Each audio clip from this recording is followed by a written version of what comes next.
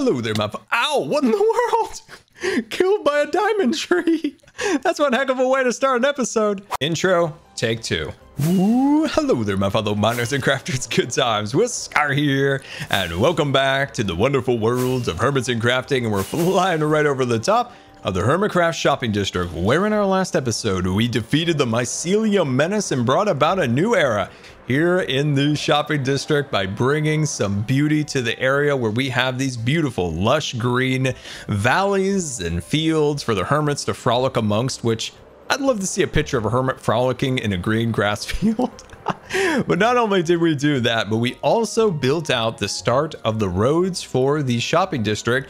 And to top that off, well, we built some diamond trees just because, and they look absolutely shiny beautiful, and they also killed me. Anyway, other things we did, of course, more importantly really, is the Hermitcraft jobs board. Wrong board, I didn't realize that, sorry, my bad, dyslexia. And of course the hermit rules. So where we're going to start today is fixing the board to the right board. But anyway, we're going to start putting the jobs down for the hermits to do, and the first jobs are going to be the roads. So we're going to mark all the roads with color coordinated lines, so hermits could see that, I don't know, this road over here is the red line. There'll be red wool blocks across here, and they'll say, you know what, I want to do the red line, and they will take down the sign, commence the work on building out that road using their creativity on how they envision that road to be, and then they'll come back to me for a payment from the diamond throne. So I think that is going to be a really good first set of jobs here in Hermitland. And as for rules, we've got 2 of them. The first one is Cub fans' greatest pet peeve, and that is shops who don't have ender chests. So by decree of the mayor, all shops must have an ender chest within 10 blocks of each other or face stiff penalties by order of the mayor. Our next rule is a revenue generator for paying all of those road builders out there, and it is called a road access pass. Now, road access pass grants a shopkeeper, take for instance Grian and the Barge, access to connect his shop to the road systems. So does that make sense? We're going to build a barricade across here until he has paid his road access fee, and we'll do that for each and every one of the shops, and that will generate us quite a few extra diamonds. To make this a little easier on the hermits to understand, we're going to build a board here for the hermits to pay and to receive their road access passes for their shops. We're going to need a bigger board. You don't realize how many shops are in the shopping district until you need a little spot for each one of them. So we'll build another board in each of the other corners of the town hall. But we got the first set here. This is the shops on the furthest most right side of the island, and I think this is good. We got this all set up. So how this will work is, if you are Tango, who owns the rocket shop, you'll come up here, you will replace this piece of paper with 1 diamond block, and you'll get your road access pass, which is behind the sign. So I think that will work out very well. So you only pay once the road is constructed, as the sign says below. So from that, what we need to do is move on to the jobs for the shopping district. So I'm going to grab out some colored wool, and I'm going to mark out the entire shopping district's road system, and then place signs for the hermits to start building those roads.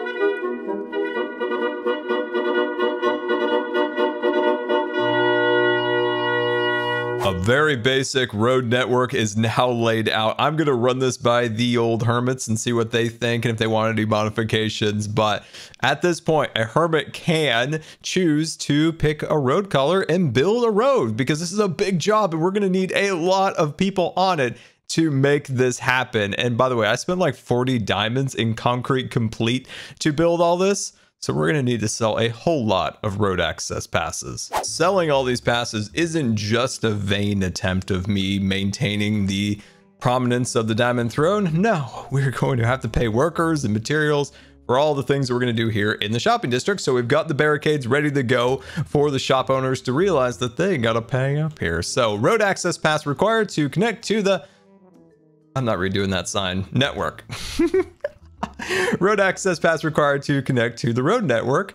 road passes can be obtained in the town hall. So there we go. Flew back up here to town hall to grab B00's proposed rule for the shopping district, and it's not in here anymore. And I'll be honest, I forgot what it was. So we'll have to contact him and get that on the rule board as soon as possible. But while I was here, I found this. Wow, I wish there was a chair here. And I agree, Birch Sign. I wish there was a chair here too. So that got me thinking, what if we make the chair way at the top here instead of down at the bottom where it was originally, where everybody piled diamonds on top of my old comfy seat?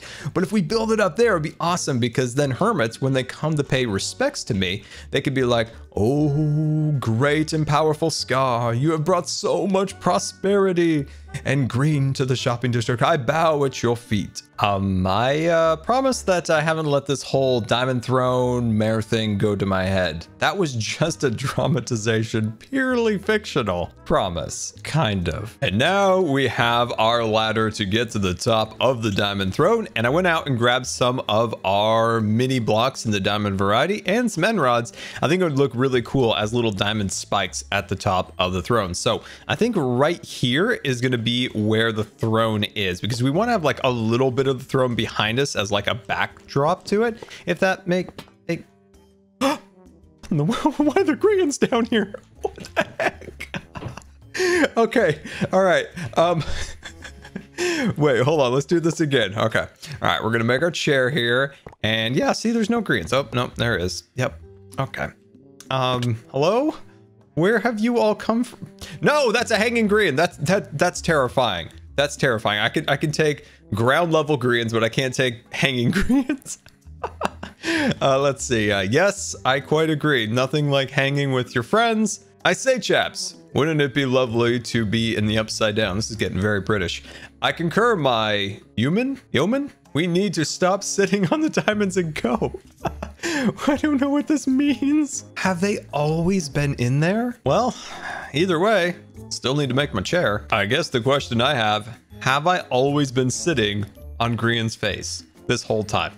Anyway, we've got some upgrades to the diamond throne, and I think they're looking pretty cool. We've got our chair up there, and we've got our ladder, of course. Now, the ladder is for the mayor of Hermitcraft only, by the way. So if you see any other hermits violating this very important rule, you let me know, okay?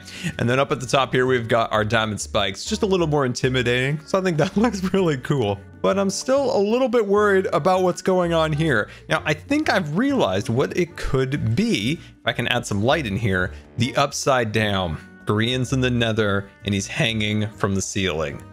Wait, he invited us a while back, didn't he?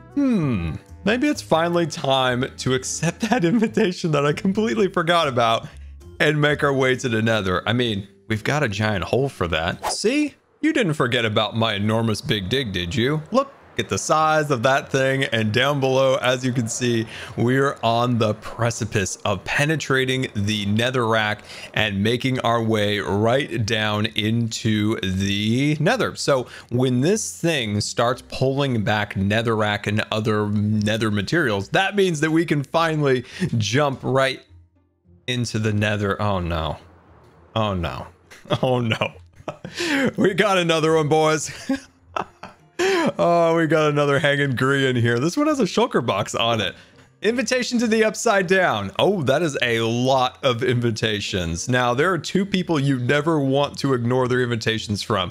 Grian and Dumbledore. Don't worry, my fine, persistent, feathered friend. We're coming for you. When this thing starts pulling out netherrack, that means we're going to make the leap of faith to the Nether and join you in the upside down. But until then, wait. We also need to get pants before we do that. As you can see, I am currently pantsless, and that is inappropriate. Other than that, we've got some major projects to build until the drill finishes up. Do you want to get crazy together? Because I want to get crazy. Sit back, relax, and just build with no real plan or direction. That's the mood that I'm in. So, are you okay with getting crazy with me? Because that is what we're going to do right now. With no plan of anything, I just want to see where my imagination takes me in adding life to the build. And as I always say, there are two key ingredients to make a nice looking structure pop. That's landscape and life. And life is the human element to a build, like for the parking lot out here, cars and things along those lines, maybe chain link fences or some kind of checkpoint right here. These are all just ideas that are popping out of my head right now.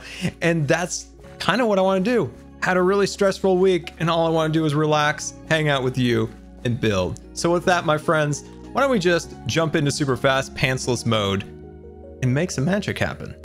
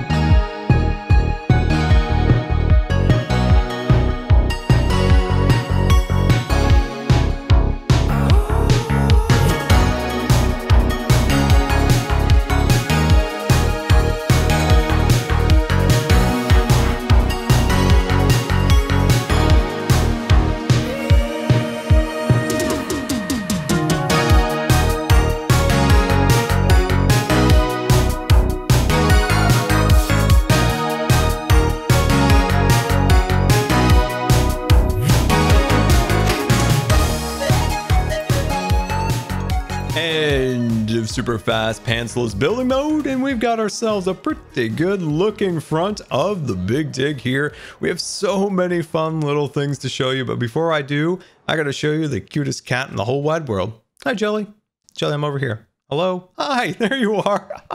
You're amazing, aren't you? She's been keeping me company. Well, I've been building out the vehicle security checkpoint. So this is where vehicles going into the Big Dig are inspected before they are let inside. I think this is looking really cool. Originally, I used redstone torches. Did not go well, so replaced them with mushroom blocks. And I think that's kind of a fun little touch on top of the vehicle blockade? Barrier? I don't know what to call it. Anyway, over here, we've got ourselves a chain link fence. And I think that's like one of the best fences ever in Minecraft. Using the new chain blocks really does look like a chain link fence. Like, I'm absolutely in love with that. We've got some street lights all installed and ready to go. And we have a bit of a landscaping. I'm keeping the landscaping very understated. And I think this looks really nice. I don't want the landscape to distract from all of the things that we've built, but I just wanted to kind of blend it in the background. And I think we've slowly achieved that. So the next thing that I'd like to do is build a ScarX logo. Now this is just a prototype. We'll see how it unfolds in the future, but I just want to put something down. If you like it, if you don't, let me know. Or if you have a better design, but let me try something. That is looking spicy as a logo. I am loving it. Now it's got orange in it. It's got a little bit of dark gray, a little bit of blue. Now, as I said, we might change this in the future, but for now, I think it is looking really cool and it definitely fits the design of the Big Dig. So I think that is looking absolutely... There was a zombie problem here, by the way, evident by the... all of the flesh on the ground, but I love the little areas that you can stick in lighting. So this looks like it's supporting the structure as if these are, you know, bound into the ground with concrete or something, but they're really just light sources. And I think it works in two directions. So that is looking good. Now we need to move on to our next phase of adding a little bit of life here to the Big Dig. And our next thing I want to build is a heliport. I want to build power generation. I want to build battery banks. I want to build a vehicle elevator that brings vehicles down to the Nether. And well, this is going to be perfect because there's a road on the other side of the door. Hey, Bodhi, how are you? So yeah, I think that will be absolutely amazing to have a vehicle elevator here. And I'm coming, Grian, don't worry. So with that, my friends, let's hit super fast build mode for one more time. Pantsless, of course. And finish out the Big Dig once and for all.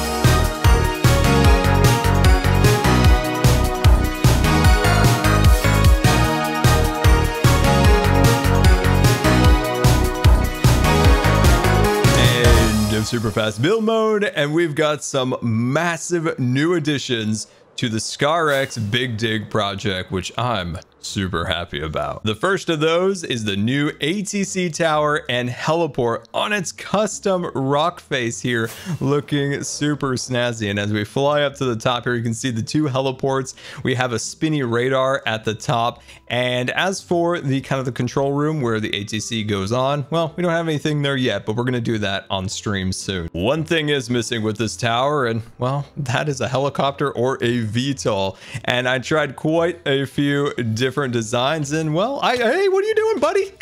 Where'd you come from? Get out of here. Well, I guess this goes on to the unintentional mob farms. I think we're on 862. And as I was trying to say, I'm still working on some VTOLs and some helicopter designs, and eventually we'll make one, but until it's perfect, I don't want to ruin this area because I am very happy with it. Also, I love the new blue torch. It makes runways and heliports just that 1 degree more realistic. Where's Bdubs when you need him? We need a sleeper here. Cub in his pyramid doesn't need to sleep. He's got no windows. The other thing we worked on is the power generation for the project area. And we've got some brand new wind turbines here looking super fancy. I love these because they're a little bit different in design from our previous one. So I had a lot of fun experimenting with different designs. And instead of doing kind of the more traditional ones, I think these are unique and different, and I'm loving it. Now down below here is a massive battery bank that powers the entire base of operations here. It looks like a sandwich once I think about it. It does. Ooh, a jumping salmon. Anyway, so once we get this done a little bit more, it's not 100% done. We are going to make some cabling that'll come out of here and connect to the drill. And if you can see over here, we are going to connect each one of the wind turbines together and then connect it to the battery so it has one cohesive system. And the last thing we did here was the vehicle. Okay, that was a witch, and that was very scary. Anyway, as I said, we have vehicle access to our Nether now. So we have these little barricades here that go up and down to keep, well, vehicles from going over that edge. And on the platform here, we've got some TNT for some blasting and the return of RoboBro 3000. Or was it 6000? I can't remember, but he is tied down to keep him from doing any rolling around. And of course, we have our elevator commander, captain, pilot, helmsman. I don't know what you would call an elevator operator. Maybe just an elevator operator. I don't know. But I think this thing looks really cool. And you can see the track going down into the void there. And yeah, that was a lot of building, and I absolutely had a blast. It was so relaxing just to sit back, relax, and just build with no regard for anything, honestly. Just whatever came to mind. Something very tragic just happened, and I don't know what the odds are, but I can tell you it's probably very low. Jelly got struck by lightning where she was once on this pedestal and died, as you can see in the screenshot. I mean, can we get an F in the chat for this? This is super sad. Oh, poor little Jelly was once here. It's a good thing I've got like 50 more in reserve in a secret cave, but still, that's super sad. I do feel bad that I forgot about Grian's invitation, but we're almost there to the Nether finally. And of course, he dropped us the coordinates here. So yeah, we're headed to the upside down, Grian. I'm keeping this invitation in my inventory until I get there. I have been working on this video for over a week now, and over the course of that time, I have been thinking a lot about the shopping district and the roads.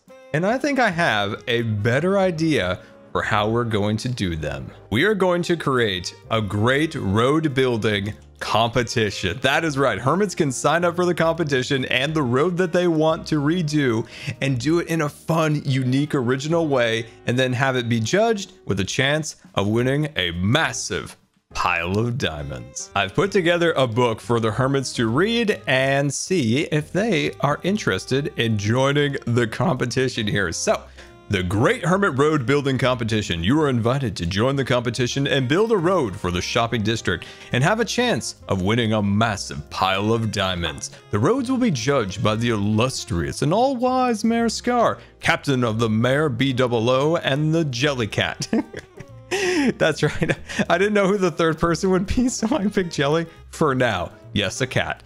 Judging criteria: originality, funny, beautiful, technical. This is just like a placeholder, but the idea behind this is I don't want just a builder to, you know, think that, oh, this is just a builder's competition. No, I want people with redstone backgrounds. I want people with armor stand backgrounds to join in, because you can make a cool redstone contraption for a road, and I'd love to see that. That's why we have originality, funny, beautiful. You can even make a funny road if you want, or a beautiful road. It's anything you want. That's the beauty of Minecraft, so that should be part of the competition. If you have what it takes to create an amazing road for the shopping district, sign up now. To sign up, rename the colored wool block of the road of your choosing to claim that road and spot in the competition. You can team up. That's the first, probably only rule. And there we go. The Great Hermit Road Building Competition is now set up. We have our wool blocks on the ground. A hermit can come up here, claim the red, the pink, the blue, or the yellow, and have a chance to win a massive pile of diamonds. So yeah, I'm really happy with this. So we need to decide who will be the third judge, right? Because I don't know if we can have a cat be the judge of the hermit competition. So let me know who you want to see. The time has finally come. We've put in a ton of work to get to this point where we can finally get to the 1.16 nether. And as you can see, we've got red netherrack being pulled out of the debris elevator, which means we're going to the 1.16 nether. So let's put on our biohazard suits here. And then we'll throw that on, and we'll get our wings on. And then Grian's invitations. Do we have enough invitations? Let's bring them all with us just in case. Oh no, I lost the book, and I said I would keep it in my inventory. I don't remember the coordinates. Shoot. Well, we do have the helmet on because I don't know what's there. It could smell. I really think it smells. Do you think the nether smells? I feel like it smells terrible. Anyway, that's why I got the helmet on. So with that, my friends, wish me luck. I'll see you in the next episode in the Nether.